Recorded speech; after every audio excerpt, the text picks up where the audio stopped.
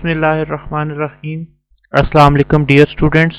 उम्मीद करता हूँ आप सब लोग खैरियत से होंगे। आज का हमारा lecture role of mutation in evolution से रिलेटेड है। आज के लेक्चर में हम डिस्कस करेंगे कि एवोल्यूशनरी जो चेंजेस हैं उसमें म्यूटेशन का क्या इम्पेक्ट होता है और उनमें आने वाले चेंजेस के पीछे म्यूटेशन कितना रोल प्ले करती है। स्टार्ट करते हैं। सबसे पहले हम म्यूटेशन और एवोल्यूशन दोनों को देखते हैं कि इनमें क्या डिफरेंस है। म्यूटेशन जैसे कि आपको पता है कि सडन हेरिडेटरी चेंजेस जो हैं वो म्यूटेशन की वजह से आते हैं, और एवोल्यूशन बायोलॉजिकली अगर इसे डिफाइन किया जाए तो biological evolution is genetic change that takes place with in a group of organism. किसी भी ग्रुप ऑफ ऑर्गेनिज्म के अंदर जो with the passage of time genetic changes आते हैं वो एवोल्यूशन कहलाते हैं। जैसे आपको यहाँ पे एक एग्जांपल नज़र आ रही है, ब्रासिका स्पीशीज से रिलेटेड है। ब्रासिका का प्लांट जो कॉमन मस्टर्ड है उसी से इवॉल्व होने वाले कुछ plant species, Brussels sprout, cabbage, केल, ब्रोकली, कॉलीफ्लावर, कोलरबी वगैरह, ये सारे के सारे एक ही ओरिजिन से हैं। सारे के सारे जो with the passage of time इनमें डिफरेंट एवोल्यूशनरी चेंजेस के बाद ये इस तरह इवॉल्व हुए हैं।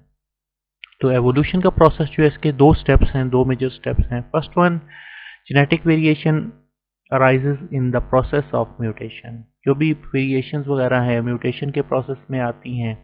म्यूटेशन ही की वजह से जो नए एलील्स हैं वो प्रोड्यूस होते हैं, यानी कि न्यू कम्बिनेशन अराइज करते हैं। इन नए एलील्स की प्रोडक्शन की वजह से वेरिएशन काज होती हैं ऑर्गेनिज्म में। जब वो ऑर्गेनिज्म के नए एलील रिकम्बिनेशन के प्रोसेस से होने के बाद होमोजाइगस कंडीशन में आते हैं या हेटेरोजाइगस किसी कंडीशन में आते हैं तो उससे नए कम्बिनेशन क्रिएट होते हैं।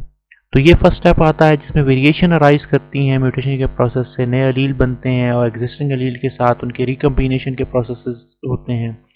सेकेंड स्टेप आता है increase and decrease in the frequency of genetic variants. जो उनकी फ्रीक्वेंसीज हैं, जेनेटिक फ्रीक्वेंसीज हैं, वो with the passage of time change होती हैं, इंक्रीज करती हैं, डिक्रीज करती हैं।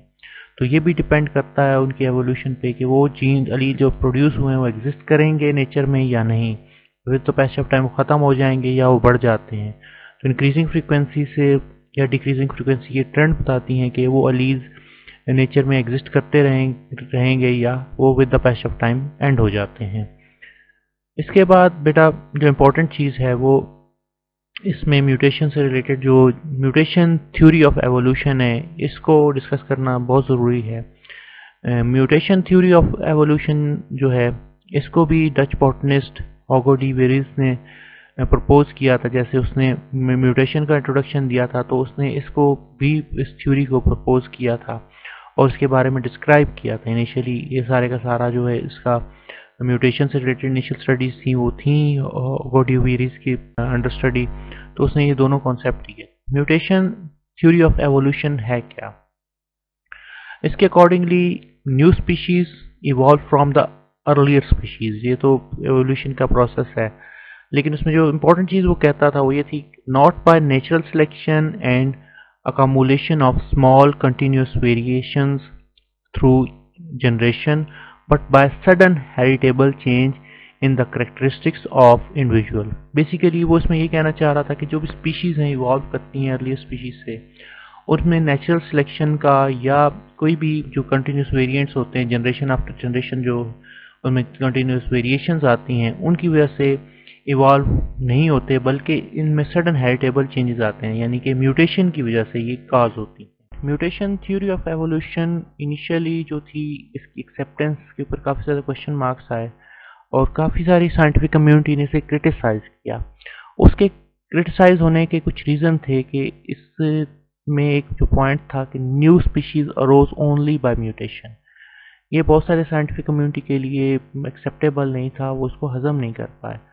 उनके मुताबिक कि ज़रूरी नहीं है कि म्यूटेशन ही नई स्पीशीज़ को राइज करे, और भी फैक्टर्स में इन्वॉल्व हो सकते हैं, तो जिस वजह से ये एक्सेप्टेंस की तरफ ना गया। एक तो ये रीज़न था। बाकी जो इसके रीज़न थे इसके क्रिटिसिज्म में वन बाय वन हम डिस्कस करते हैं आने वाली जो स्लाइड्स हैं उनमें। स्टार्ट करते हैं सबसे पहले points in favour of mutation theory. कौन कौन से इसके फेवर में थे पॉइंट्स और कौन से इसके अगेंस्ट थे, ये दोनों सेपरेट हम डिस्कस करेंगे। कुछ साइंटिफिक कम्युनिटी ने इसको एक्सेप्ट भी किया था। तो पहला उसमें आ जाता है mutations are actually the source of variation and main cause of evolution. क्योंकि बहुत ज़्यादा ये जो एवोल्यूशनरी चेंजेस आते हैं उसमें म्यूटेशन का काफ़ी ज़्यादा रोल था और ज़्यादा वेरिएशन काज करने में म्यूटेशन थी, तो ये इसके फेवर में जाती थी म्यूटेशन थ्योरी के। पहला point.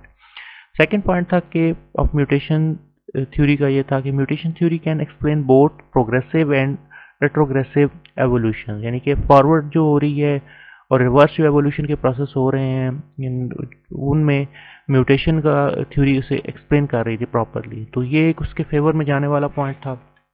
Secondly, as the ratio of mutation is not the same for all kind of individual, क्योंकि म्यूटेशन हर इंडिविजुअल के लिए सेम नहीं होती एंड देयर पार्ट्स, उनके जो भी पार्ट्स किसी अगर स्पेसिफिक पार्ट के अंदर ही हो रही है तो उसके लिए भी ये रेशियो सेम नहीं होती। Mutation theory can explain the occurrence of both change and unchange form.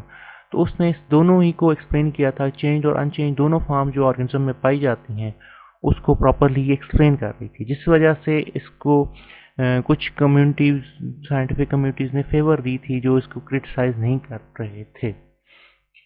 Fourth number पे आ जाता है, a number of mutation have appeared in the past. बहुत सारी ऐसी म्यूटेशन पास्ट में अपीयर हुई थी जिनकी वजह से ऑर्गेनिज्म के अंदर एवोल्यूशनरी चेंजेस अपीयर हुए थे, और ये एक बहुत बड़ा एविडेंस था जिसकी वजह से ऑर्गेनिज्म के अंदर म्यूटेशन की वजह से नई वैरायटीज़ का डेवलप होना और कुछ म्यूटेशन जो थी उनकी हेल्प से इंड्यूस की जाती थी, आर्टिफिशियली कई म्यूटेशन इंड्यूस करवा के कई ऑर्गेनिज्म के अंदर नए करेक्टर क्रिएट किए गए थे। तो ये एवोल्यूशनरी चेंजेस इंड्यूस भी थे और नेचुरली भी अकर हो रहे थे।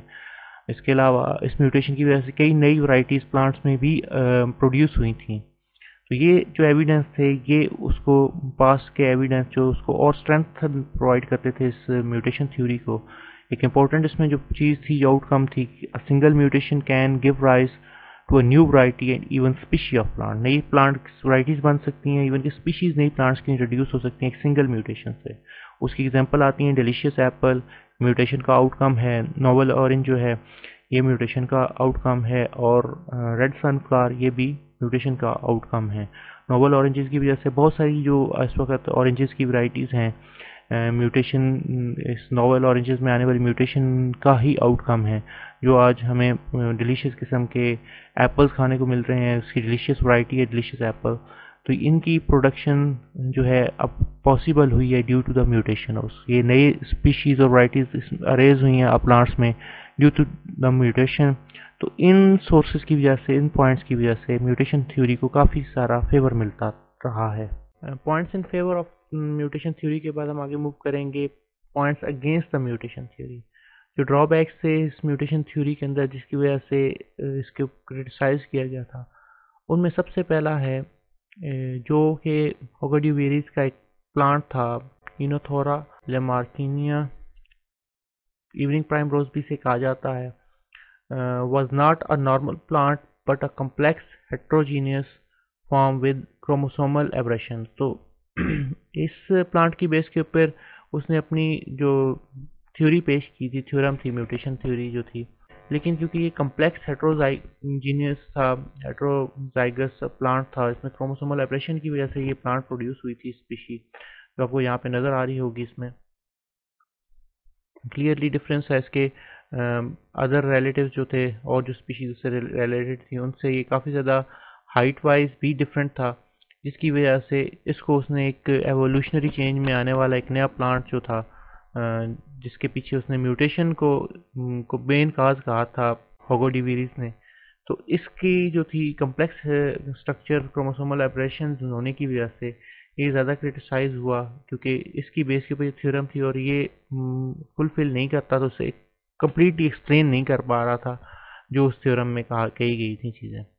उसके बाद एक और जो इम्पोर्टेंट इसमें चीज़ थी वो natural mutations are not common as होगोडीवेरिस thought them to occur. जैसे उसका एक ख्याल था कि वो जितनी भी आती हैं म्यूटेशन नेचुरली अकर होती हैं, लेकिन वो समझता था कि कॉमनली अक्सर म्यूटेशंस नेचर में एग्जिस्ट करती हैं, लेकिन ऐसा नहीं था।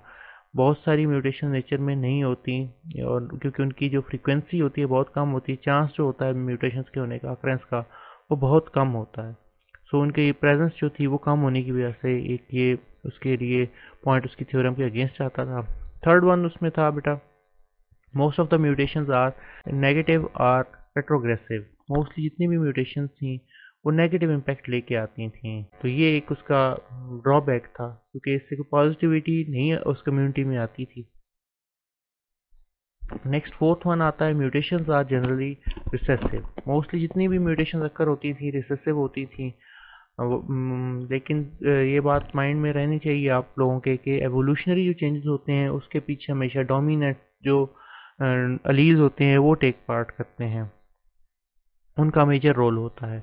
तो म्यूटेशन से आने वाले एलील हमेशा रिसेसिव होते हैं, जिसकी वजह से ये ट्रेड्स जो हैं ये इतनी जल्दी एवोल्यूशन में अपना रोल प्ले नहीं कर पाते। तो एवोल्यूशनरी चेंजेस लाने के लिए इन रिसेसिव एलील्स का होने की वजह से इस थ्योरम को इतनी ज़्यादा एक्सेप्टेंस नहीं मिल पाई थी। और लास्टली इसमें आता है, सेकेंड लास्ट में आता है, mutation theory can not सेटिस्फैक्टरीली explain the development of mimicry, mutual dependence of flowers and pollinating insects. One by one इनको मैं एक्सप्लेन कर देता हूँ कि इसमें कुछ सेटिस्फैक्ट्री एक्सप्लेनेशन नहीं थी।